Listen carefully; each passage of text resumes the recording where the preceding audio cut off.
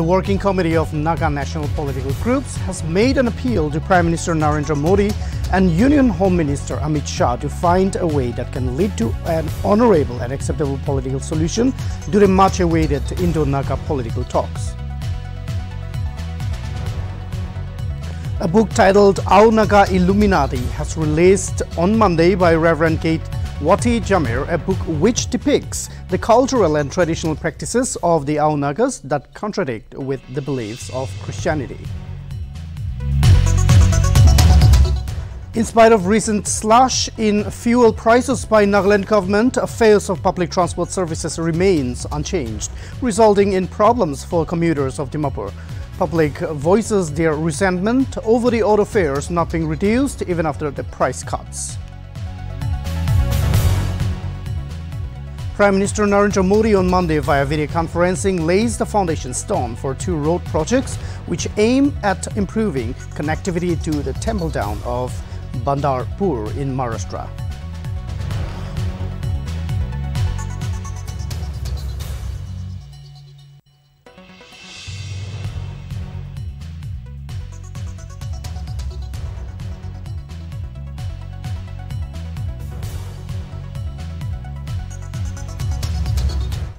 Hello and welcome to Nltv. You're watching English Prime Time. I am Chipen Kfung and here are the stories in detail.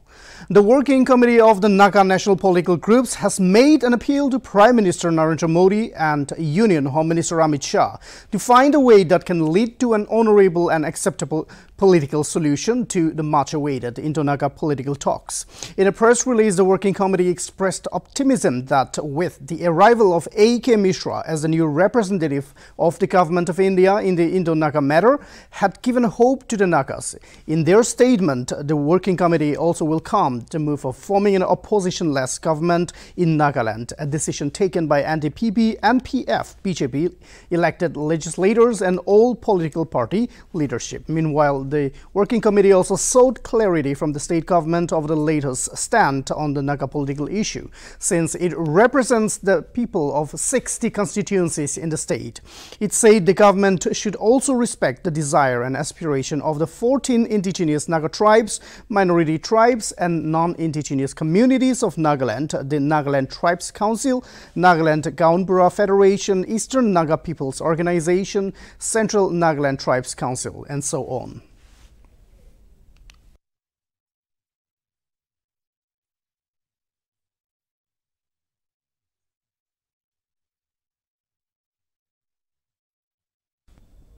A book titled Our Naga Illuminati was released by Reverend Kate Wati Jamir.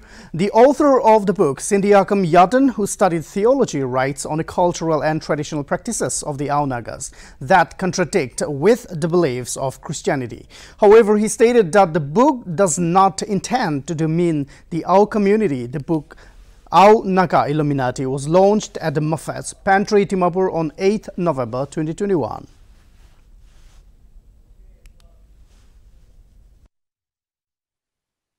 First of all, congratulations on releasing your first book. And can you please tell us about yourself and give a brief about your book? Right. Thank you so much for this wonderful opportunity. My name is Nltv Yadan, and I am a student of theology. So right now I am doing my master's in New Testament from Trinity Theological College, Singapore. Regarding my book, I would say that this is a product of burden and concern. Now, why I say this is after seeing my own people, the Aos, being bonded, or let us say in chains by our origin myth, I see that we are unable to go forward. We are unable to open up our minds, have a proper understanding of what it all is about. But my aim was not to condemn or nor to demean our culture, my own culture, but my aim is that it will help us to at least to make our culture better. Now, I wrote this book from a very biblical perspective, even though, yes, I have touched upon our origin myth.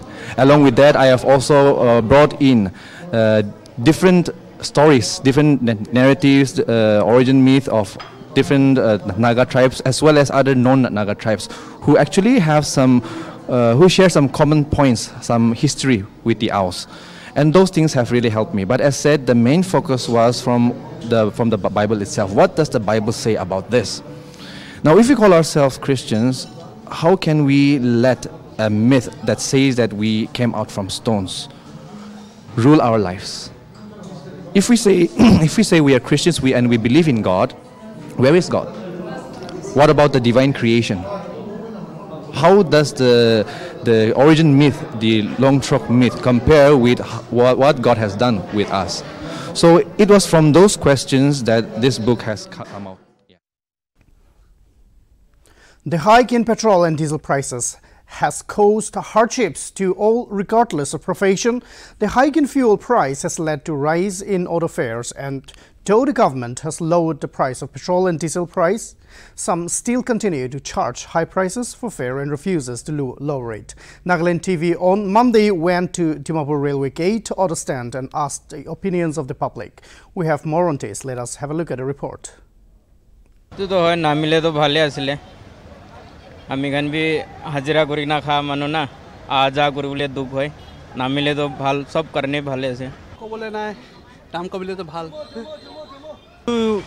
আমি লাই সবতে তো auto union খান কিনে আছে না জানে তান price revise করছি না কোনা মুভি টিভি না জানে নইছলে তো অসল কগলে তো নামিও লাগে ভাড়া তো কিলে হলে তো হদাই তান একবার উঠি চলে না নামে ইটো সেম হে লই থাকে ইটো মানে ইটো অটো ড্রাইভার্স ইউনিয়ন খান বি তাম বি সাই দিলে তো ভালো কিলে হলে তো একবার উঠাই দিছিলে না নামে হয়ে যায় না তান না ইটো মানে তান তো অলপ সাই দিলে ভালো জায়গা নাকরো কারণে না তান একবার মিটিং করে কিনা অলপ কম করেছে বলে ভালো আছে কোনা কই দিয়েছে Nagaland Chief Minister Nltv Rio announced on his Twitter handle that 4 meritorious Naga youth have been selected by TAFMA Nagaland under the Chief Minister's Scholarship for Music.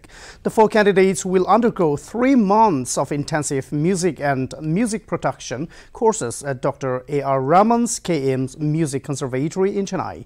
The names of these candidates are Vitulu Jimomi, selected for production studio, Vicky Tonio Rutsa for piano, Vizovole Rutsu for voice and choir, and Pintu Nyumai for voice.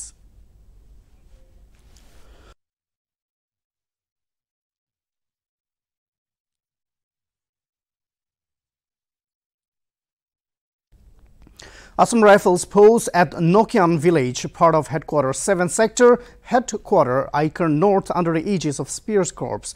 On Monday, organized a free medical camp for the residents of a remote village, Loako, Mon District, Nagaland, which is located at Arunachal Nagaland border.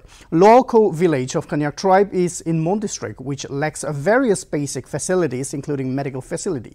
The main intent behind conducting the medical camp was to reach out to the needy people of the remote areas and establish faith and build cordial relations with the locals. A total of 80 villagers benefited from the medical camp.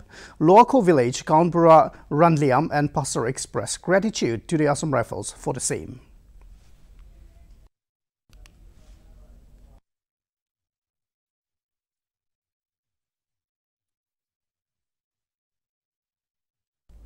Four-time Chief Minister of Nagaland and a veteran politician, in his own right, Dr. S.C. Jamir was awarded with the Padma Bhushan, the nation's 3rd highest civilian award by the President of India, Ramnath Kovind, at the Darbar Hall at Rashtrapati Bhavan on Monday. Dr. Jamir also served as a former governor of Orissa, Maharashtra, Gujarat and Goa. Dr. Jamir is being honored with the Padma Bhushan for his exceptional and distinguished service in the field of public affairs. Born on 17 October 1931 in Ungma village, Mukokchung, Dr. Jamir is the first ever Naga politician to receive the award. The veteran politician, whose political career spans over 60 years, is considered an authority of Naga political history.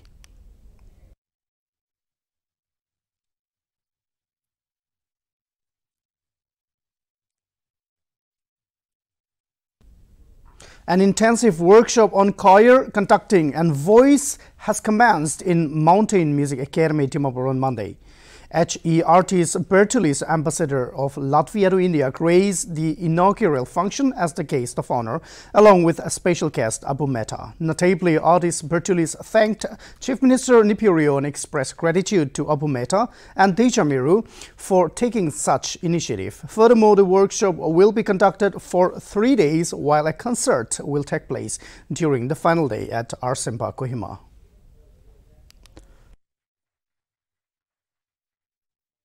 I'm thankful for your hospitality that you have shown to both of us, to my embassy team, but even more to our 3 professors of music who have traveled, and I just checked that distance between our capitals, Riga and city of Dimapur, is 6,339 kilometers by air.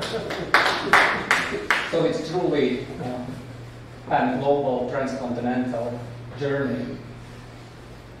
I'm very happy that to be back because, as many of you know, in February 2020, just happily prior to the complete lockdown and standstill for 1.5 years, we at the embassy and 2 distinguished Latvian choral conductors and musicians, we arranged the first ever music classes and workshops and choral festival, where the first stop of ours was in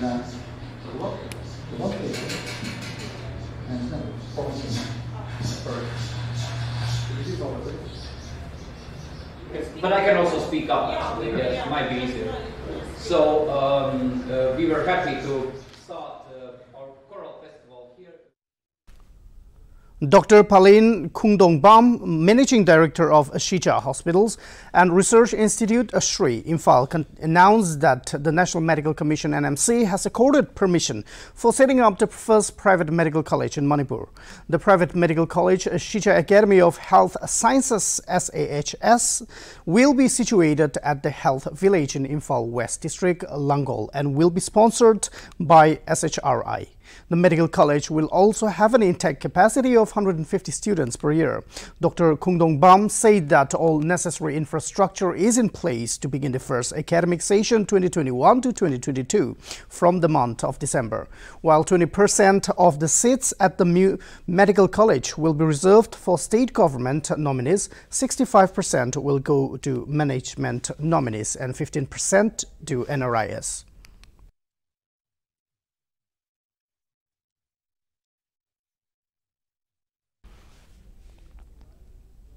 Former Congress MLAs from Manipur joined Bharatiya Janata Party. Rajkumar Imo Singh and Yamthong Haokip joined BJP in the presence of Union Minister Sarpananda Sonowal and BJP leader Sambit Patra. This development comes just months ahead of Manipur Assembly election. With this development, the BJP has expressed confidence that it will win the upcoming Assembly polls.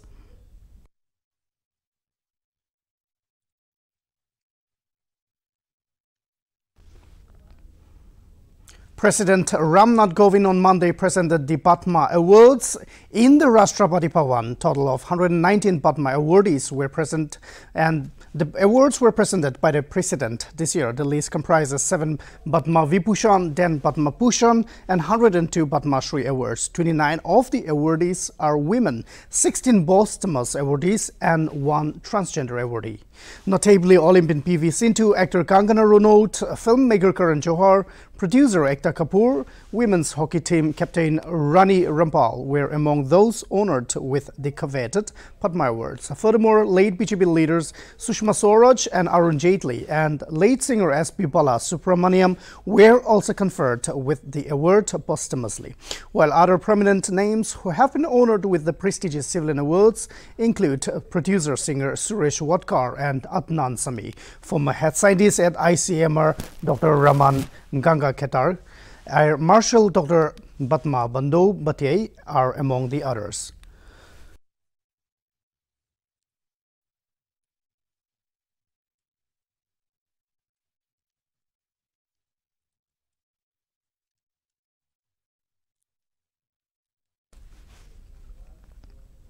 The Kolkata High Court on Monday took on record of the legal status report filed by Special Investigation Team. The SIT was constituted by the court to investigate cases other than rape, murder that took place post-declaration of West Bengal Assembly election.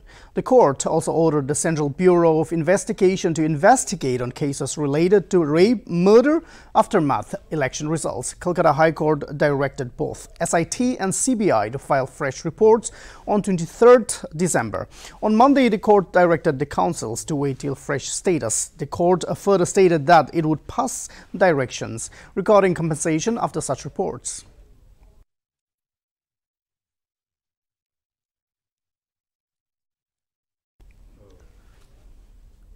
Prime Minister Narendra Modi on Monday via video conferencing laid the foundation stone for 2 road projects aimed at improving connectivity to the temple town of Bandarpur in Maharashtra. Notably, he laid the foundation stone for 4 laning of 5 sections of Sri Sant Dhyaneshwar Maharaj Balki Marg, that is the NH 965, and 3 sections of Sri Sant Dakuram Maharaj Palki Marg NH 965G. Furthermore, dedicated walkways for palanquin will also be constructed on both the side of the national highways, providing hassle-free and safe passage to devotees.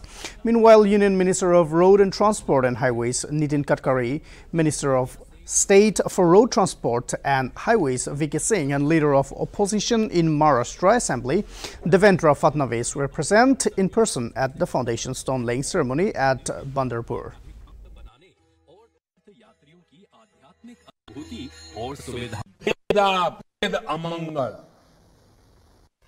भेद अमंगल ये सामाजिक समरसता का उद्घोष है। इस समरसता में स्त्री और पुरुष समानता भी अंतर्निहित है। बहुत सारे वारकरी स्त्री और पुरुष भी एक दूसरे को मौली मौली नाम से पुकारते हैं। भगवान विठ्ठल और संत ज्ञानेश्वर का रूप एक दूसरे में देखते हैं।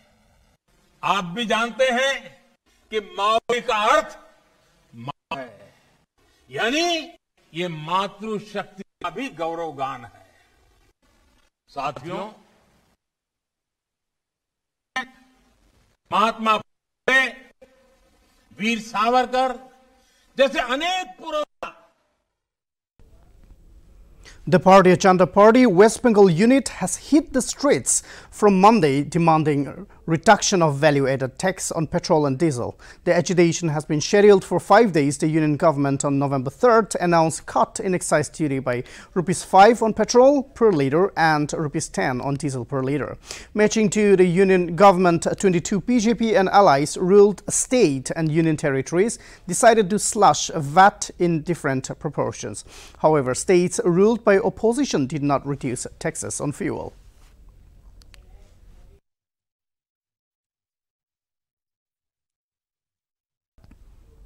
Prime Minister Narendra Modi on Sunday urged the Bharatiya Janata Party BJP workers to become a bridge of faith between the party and the people, and said they must forge ties with the people based on the party's guiding values of service, resolve and sacrifice.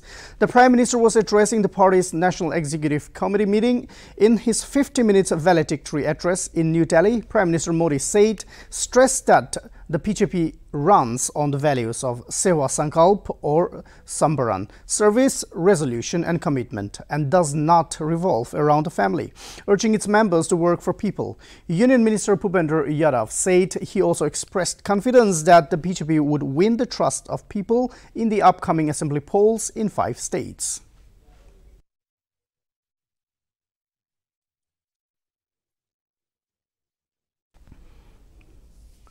Former Congress President Rahul Gandhi on Sunday hit out at the government on the issue of poverty and alleged that those who were in the middle class in the country are poor now and the poor are being crushed now, taking a swipe at the government over a media report that claimed that in the last 8 years, the poor in the country are rising rapidly. He asked, where are those who used to say, "Achhe din aayega"?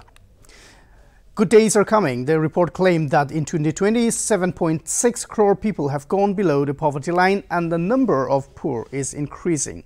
The Congress, on its official Twitter account, also alleged that people have lost their better days while waiting for Achetin to come. Gandhi made an apparent reference to Prime Minister Narendra Modi's remarks ahead of the 2014 Lok Sabha elections, where he used the slogan, Achetin are coming, in his poll campaign.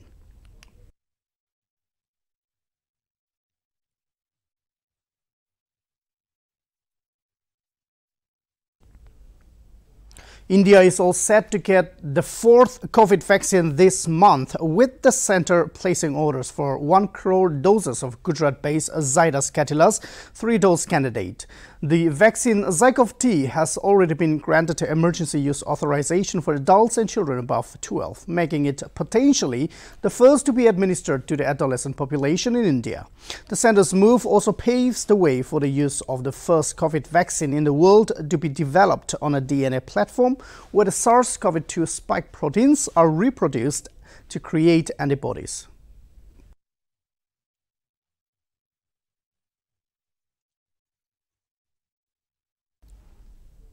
A Lashkar-e-Taiba terrorist on Monday was apprehended in a joint operation of Jammu and Kashmir Police, Central Reserve Police Force and Indian Army. The search operation was conducted in Mirkant, Pulwama. Furthermore, the terrorist has been identified as Sarwir Ahmed Mir, aged 21, a resident of Patan, Pulwama. Notably, 2 hand grenades were recovered from his possession. According to police, Sarwir Ahmed Mir went missing from his home recently and joined Nltv. Meanwhile, security forces also arrested an active Lashkar-e-Taiba terrorist during a search operation in Anantnag district of Jammu and Kashmir earlier in the day and recovered 1 pistol and 7 rounds from his possession.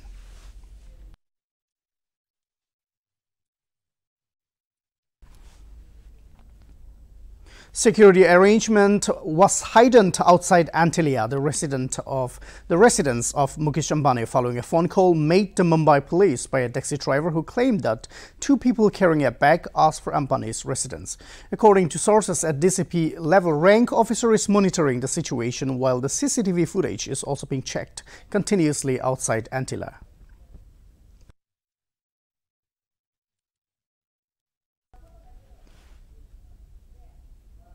And that's all we have for you now. For more news and updates, keep watching Nagaland TV. This is Chipen Naga signing off.